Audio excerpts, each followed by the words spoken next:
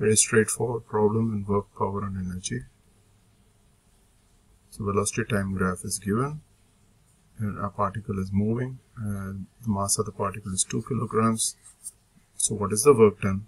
All the forces on the particle between time t equal to 0 and t equal to 10 seconds, the velocity changes from 10 meters per second to minus 20 meters per second. So straightforward application of the theorem which we need to know, which is work energy theorem.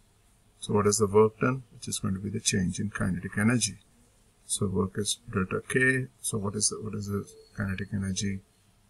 Which is the V final, half mv square. So V final is 20, minus 20, so square 400, and V initial is 10, so 10 square is 100, mass is 2, so we put everything together and we get 300 joules.